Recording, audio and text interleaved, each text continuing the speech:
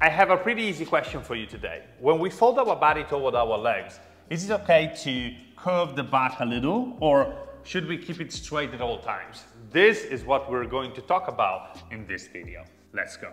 Okay guys, so when we want to understand if curving the back is okay or not in a forward folding motion, so when we bring our body toward our legs, like this one, this is a pancake, or this one, this is a pike stretch.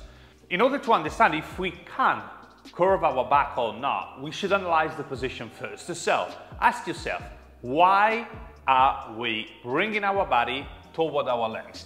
To stretch certain kinds of muscles, right? Now, if we take into account the movement of hip flexion, which is the movement that happens when we fold the body down toward the legs, this is hip flexion. Hip flexion, when the movement happens, stretches your hamstrings, your glutes, your adductors, your lower back muscles, and some other muscles as well, but these are the major ones. So, the idea is that when you move your body toward your legs, you do want to maximize the stretch on these muscles, right? So you do want to stretch your hamstrings, you do want to stretch your glutes, you do want to stretch your adductors, your lower back, in the best way possible, okay? So, all that we do should be in that kind of direction, okay? Which is maximizing the stretch in these muscles in order to gain more range of motion with time. Now, we have to analyze what happens when we curve our back and when we keep it straight, which is a small detail that makes a big difference. When I curve my back, as you can see, I'm trying to bring my torso toward my legs, but at the same time, the angle between my trunk and the legs isn't really closing. As you can see, the more I curve, yes, it seems like with my head, I can get closer with my legs. But the angle at the hip joint doesn't change that much. And this means that I'm gaining flexibility, I'm moving thanks to the flexion of my spine, which is the curve in my spine. And this is why people that don't have the flexibility they need to perform a straight back forward fold, which can be a pancake, a pike, whatever, usually keep their back curved. This is because they lack the flexibility in their adductors, in their hamstrings, in their glutes, in their lower back, in order to keep the back straight. Vice versa, if I keep my back flat, so I straighten my back as much as possible and I fold my body down, as you can see, the angle at the hip joint now gets really flat, and this is because I'm not moving thanks to the flexion of my spine. I'm moving thanks to the flexion of the hip. So, rather than flexing my spine, gaining flexibility through spine flexion, I'm gaining flexibility through hip extension. This is a small detail that makes a lot of difference, because when you flex your spine, you don't really close your hip angle. You're working on your spine flexibility and a little bit on your hips as well. Of course, there's not like isolation, okay? You're not just moving your spine. Of course, something is happening at your hip level. But when you keep your spine straight, then you start working on your hip joint, because in that case, you're not working with your spine anymore, but you are gaining flexibility through the hip. So this means that the more you can straighten your back, the more you can stretch your muscles in the ideal way. And here's the problem. A lot of people think that when I say, okay, you gotta straighten your back when you get into a forward folding motion, a pancake, a pike, whatever, that's the only way you want to do it. So when they start working on these positions, they go like, and stop after a centimeter or two, just to keep their back straight. But that is not the case, okay? So what I say is your intention is what matters the most. So you do want to try to keep your back as straight as possible, but that doesn't mean that aesthetically it gotta be super straight. Even my back, as I go into a pancake, isn't like completely flat. I'm curving just a bit on my lower back, but my intention is to work on it, is to straighten my lower back as much as possible, my spine and my lower back as much as possible, so I can feel the stretch in my hamstrings, adductors, glutes again, wherever like I feel it the most, depending also like where you're stiff the most. But when you work on these positions here, if you're not quite flexible to keep your back fully straight, don't worry about it. It's your intention that changes the stretch, okay? So what I suggest you is the following. First is to get a pair of yoga blocks like these, okay? Because they can help you a lot to gain more flexibility. And what you do want to do is you want to sit down on at least a couple of yoga blocks. So you're gonna have your hips slightly off the floor, okay? And if you have a couple more, you can put the other yoga blocks in front of you. This way, what you're doing is essentially this. You are decreasing the angle between your legs and your trunk. Can you say so? My feet are on the floor now, but my hips are higher. So this diagonal line on my leg is creating, when I fall down, less pressure on my hips so I can gain more flexibility, okay? Just in simple words. And another thing you can do is to use a weight, okay? So I have a yoga wheel here. You can use a weight, you can use one of these, dumbbell or kettlebell, whatever, and you put it behind your back like this, okay? So what you essentially want to do is you want to get down with your trunk, okay? Keeping your body, as I want to repeat your intention is all that matters, okay? So your intention is to keep your body as straight as possible, okay?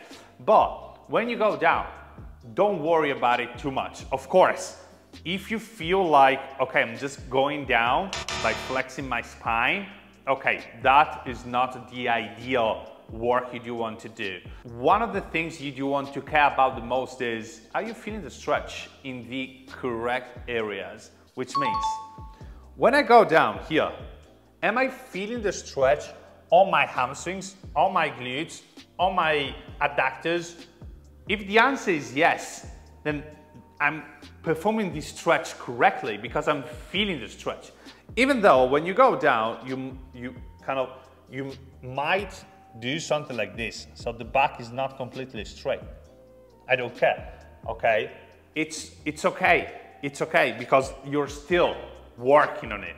Your intention is to keep it as straight as possible. It's gonna come as you gain more flexibility, but you gotta build that. And one way you can build that is just do the work, okay? So, yoga blocks under your hips to start. Some yoga blocks under your chest, just as a measure, okay? So I know that when I go down, I want to touch the yoga blocks, so I know that I can cover this range of motion. Weight behind your back. I keep my back as straight as possible. I go down, I touch, and I come back up, okay? You can repeat this kind of work for 6 to 10 reps, and on the last one, you want to remain both here with your hands behind your back for 5 to 10 breaths, and then here with your hands in front of you, you just want to relax and try to gain more flexibility here for another 5 to 10 breaths, okay? Even though your back isn't going to be completely straight, again, don't worry, work on it, and then step number 2. Step number 2, you essentially just want to work with your hips on the floor rather than a couple of yoga blocks. Could be more, could be 3 yoga blocks, or could be a box, something like that. You just want to play a little bit with it to find your height. The more you raise your hips off the floor, the easier the exercise is gonna get. And then from there, you progressively want to get closer and closer to the floor until you're gonna be seated on the floor. Now, this stage of your progression in your forward folds is essential, and you do want to understand this technique here. What I suggest people do usually is this. So, you do want to start on top. You do want to fold your body down with your back as straight as possible until you can, okay? So, let's suppose you can arrive here. Then you stop, and now you start curving your back. You go down, you just care about your head getting closer to the floor.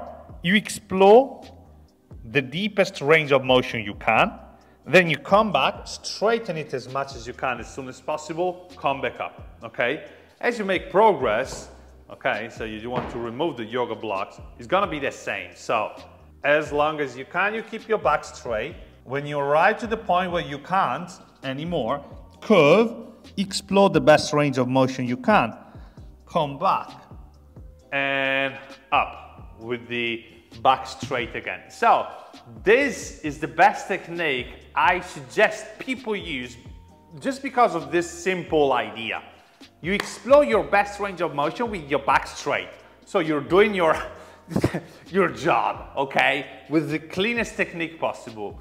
Then you curve. The moment you curve, that doesn't mean that you're not gaining flexibility. Some of it is gonna come from your spine, but some of it is gonna come also from your hips, because as you can see, as I'm here, I curve, yes, but I'm also closing the angle at the hip level a bit. Then I come up, straighten it again, and come up, okay? So you're kind of doing the best you can in both ways, which means with your back straight and with your back curved. But that doesn't mean that you're just using the back curved variation, which would be the problem, okay? Because this is different from just going down like this. Can you see? Now I'm not using my flexibility because I'm not closing this angle, okay? So at first, I keep my back straight because I do want to close the angle between my trunk and my legs. As I close the angle maximally, then I try to do it even more by curving my back, by allowing my back to curve, and then I come out, trying to follow the same route. So come up, straighten again, and up all the way up, okay? So guys, this is all you have to know about curving your back or not during your forward fold motions. So I demonstrated this entire progression in a pancake stretch, so with my legs apart, but you can use the same strategy in whatever kind of forward folding motion you do want to use. Could be a pie stretch with your legs together, etc. I hope that at this point everything is clear. Remember that if you have any questions or doubts for me, you can leave a comment down below, also a thumb up if you appreciate the video. And if you want to use my flexibility exercises, discover how to gain more flexibility, etc., you should check out my flexibility guy app following the link in the description down below. With that said, thank you so much for staying with me today. Have a nice stretch and see you in the next video. I traveled all the way to Japan in this place of silence and peace to find out the secrets of flexibility training. I'm in this temple right now because here is where I believe it's hidden, the secret I'm looking for. It gotta be somewhere around here. What? A book? Nani? Honwa? Secret desu ka? Amazon de kaimasu ka? Oh, so ka. Arigatou gozaimasu. Stretching Modern Flexibility Methods is the complete playbook to master your flexibility, and you can check it out on Amazon right now. Huh? It works! It works!